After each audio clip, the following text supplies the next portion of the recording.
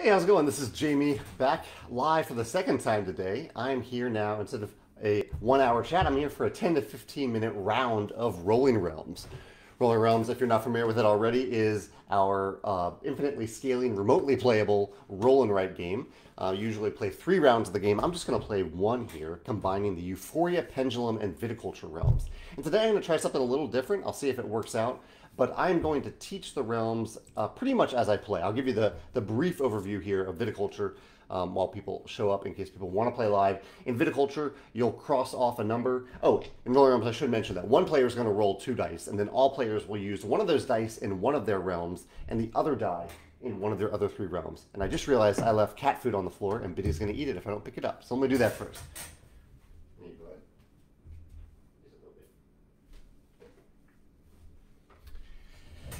He will eat all of that food if I don't pick that up.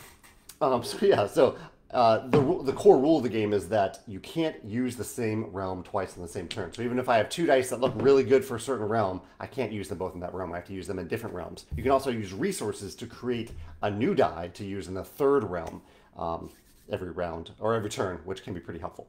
So in Euphoria, you're going to cross off a number and then look at the sum of the numbers in that area where you crossed it off, and that'll determine the reward that you get. I'll give you an example as I play. Also, if you get doubles, if someone rolls doubles, that has to be doubles on the rolled dice, you can cross off both numbers by only using one of the dice, but gaining the benefits of both of the numbers that you cross off. In Pendulum, you're going to be circling these numbers here with any die. You can use any die to circle one of these, not numbers, but one of these rewards. And then whenever you complete one of these hourglasses by crossing off numbers here, you gain all rewards that you've circled. And those rewards stay circled for the rest of the round. So you're gaining more and more rewards the more you cross off and the more the more hourglasses that you complete. Looks like George is joining us. He says that he just finished a 3-player session last night, his first session. That's awesome. And then Viticulture, we have this. So in Viticulture, similar to Pendulum early on in the round, you're going to be circling numbers and gaining the rewards directly below them, unlike actually in Pendulum where you don't get the rewards right away. And in Viticulture, whenever you spend at least one of these grapes that you've already circled by crossing it off, plus a die, and that sum adds up to 10 or higher, 11 or higher, or 12 or higher, you can cross off one of these wine orders to gain 2 stars. All right, let's jump in. I'm going to turn the camera down so you can see what's on my table here and see the dice that I roll, and then we'll start playing along. Feel free to let me know if you have any questions or comments or things that you want me to roll while I'm playing. I'm happy to try to roll what you want me to roll. So, roll number 1. A 2 and a 1. I was hoping for an early double there, but we didn't get it. A 2 and a 1. I mean, low numbers are not great for really any of these realms, but actually in Euphoria it's not terrible. So I'll put, I'll use a 1 for sure over here in Pendulum. I'll use the 2 there, and I'll use a 1 here to gain a coin. And I might as well use that coin. You can use coins to create dice of that value, the number of coins that you spend. So I'm going to spend 1 coin to circle this this grape over in Viticulture and gain a coin from that. I see a comment here from Leifer saying that Rolling Realms still is not available in Iceland. Well, Leifer, the worldwide release date for Rolling Realms hasn't happened for anyone yet. It is on November 19th. However, unless we don't ship to Iceland, which I think we do, it is currently available in Iceland if you pre-order from, or if you order from our web store, and it would ship almost right away because we are actively shipping pre-orders and orders of Rolling Realms bought on our web store. So it actually, I think it is available in Iceland, unless, correct me if I'm wrong, shipping is not available from our web store to Iceland, but I'm pretty sure it is. Michael is popping in to say hi. Hey, Michael, thanks for dropping by. Roll number 2. A 1 and a 1. Ah, that is so bad, because if I had not crossed off this 1 in Euphoria, I could use one of those, or both of those 1s essentially, without spending both dice to cross off both 1s with a single die. So that was an error on my part, a pretty big error. Yeah, that's too bad. So I might as well cross off the other 1 over here, get another coin, and let's use another 1 over here in Pendulum. And I can't do anything in Viticulture. I guess I could cross off 2 coins and get, yeah, well, might as well.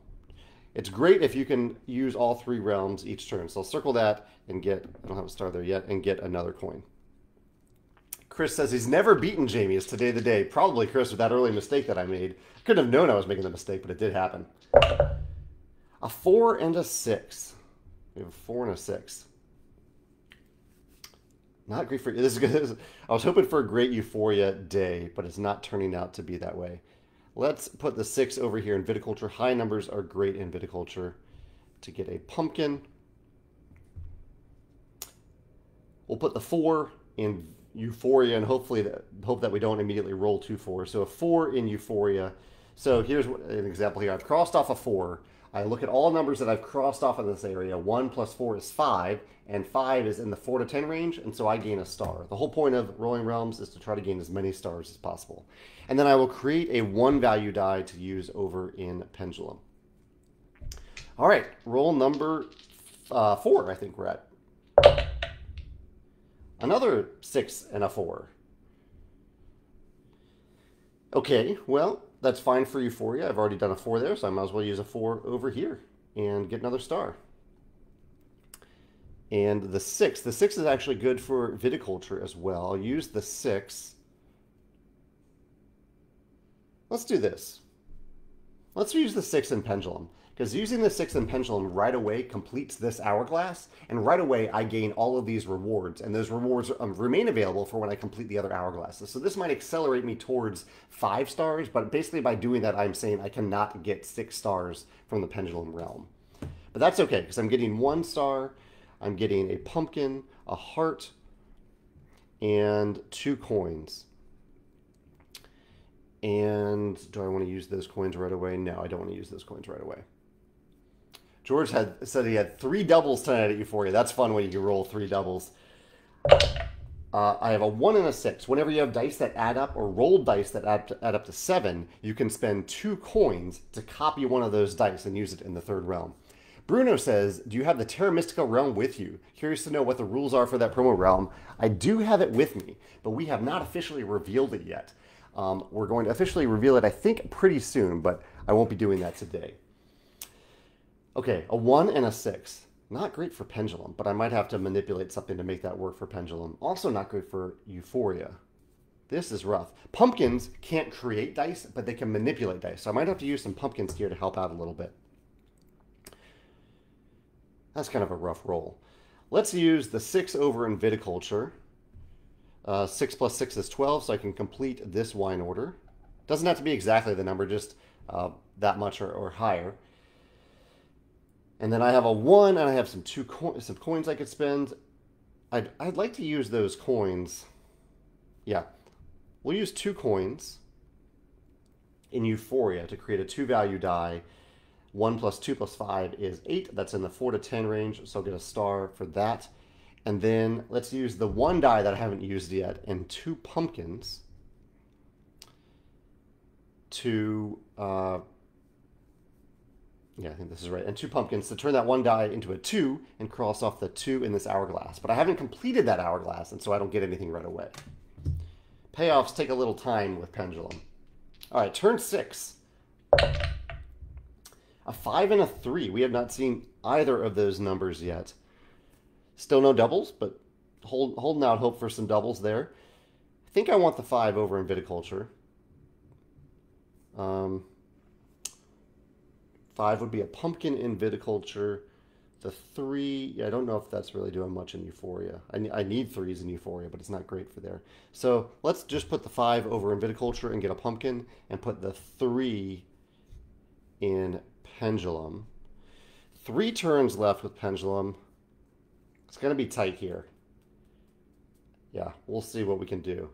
Can't create any extra dice right now, though. So moving on to turn 7. A 5 and a 4. 5 and a 4. 4s aren't great in Euphoria. 5s I could use in Euphoria. That could help.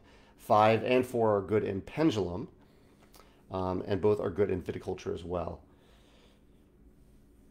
What to do here? I feel like I need to complete something else in Pendulum. I also really need a coin, and I can't get coins from Viticulture or Euphoria at this point. But a 5 in Euphoria, Yeah, let's see.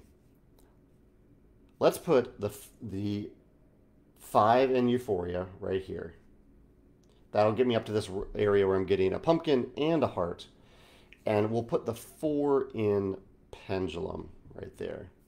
Oh, this is going to be really, really tight, but hopefully I can pull it off. The one way you can break the rule in Rolling Realms about using one realm more than once in the same round is if you use 3 pumpkins.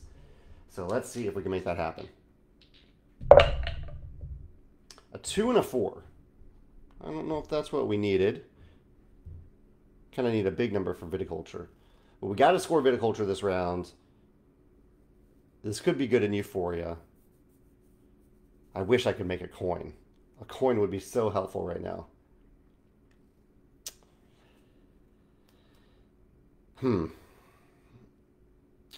But also completing Pendulum might be really helpful. Oh, man. Okay. So 4 over in Viticulture. 4 plus 5 plus 2. We're kind of saying we're not going to get all the stars from Viticulture, which wouldn't be great. The 2 I can manipulate in Pendulum. I already know I'm not getting as many stars as I want from Pendulum. So I might as well get some resources now from Pendulum. So I think what I'll do is use the 2. Yeah.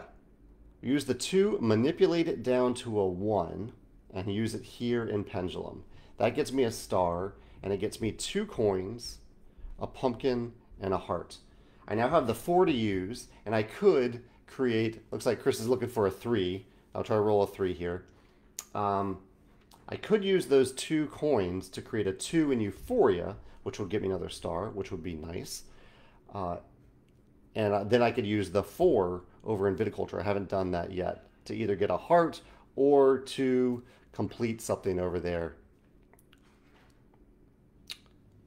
Because I don't think I can do both in Viticulture, so the heart might be better.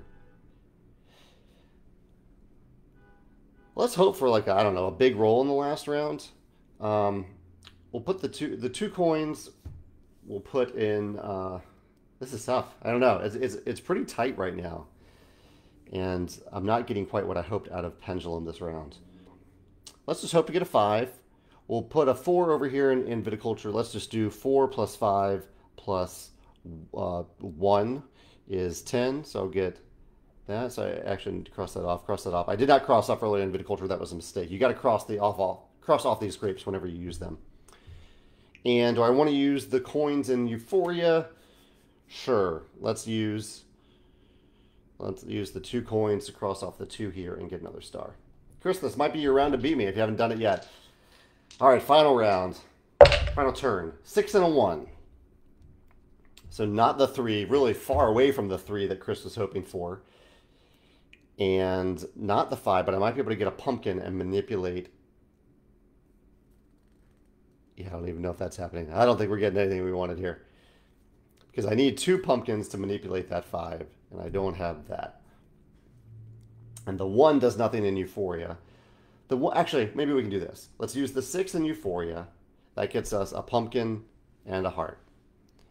I can then use 3 hearts to copy one of these numbers, the 6. I will manipulate it down to a 5 to cross off this 5.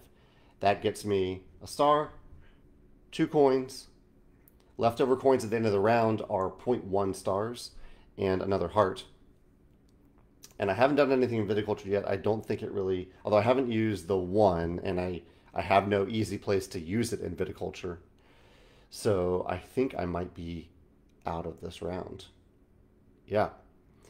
All right, so I'm going to end here. I'll pop the camera back up so you can see the final results of each of these realms. Not a great round for Jamey Stegmaier. Euphoria, 4 stars.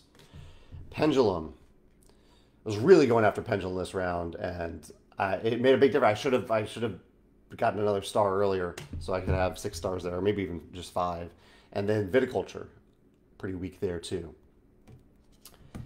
So I'll add up, I see some questions here. I'll get to those in a second. Let me add up real quick. I have 0.4 from over here, and then 11.4. Jim says, for those of us new to the game, how do we get the Terra Mystica promo realm? Jim, we'll have it on our web store. We fulfill from the US, the UK, Canada, and Australia, and we'll have it on our web store when it is available. If you want to stay tuned to that, join either the Rolling Realms Facebook group or join the Stegmaier Games newsletter. We'll announce it there. Taylor's popping in to say that he's loving the tapestry design diaries. Thank you, Taylor. I appreciate that. I'm having fun releasing those design diaries. Chris got 15.6 out of this round. That's incredible, Chris. I don't know what you did there, but that is really, really well done. I guess there were the high numbers available to pull off Viticulture if you used them well. I did not. But yeah, well done, Chris. Really, really great score there. I will go ahead and post this on YouTube, where you all are welcome to post your final scores if you play along later. And looks like Bruno has one more question. With more realms in the future, will it make sense to play more than 3 rounds? I don't think so, Bruno. I see what you're saying there. It is possible to do that. But I'm finding personally that I'm really loving the little mini plays of it, almost as a filler, like just 1 round.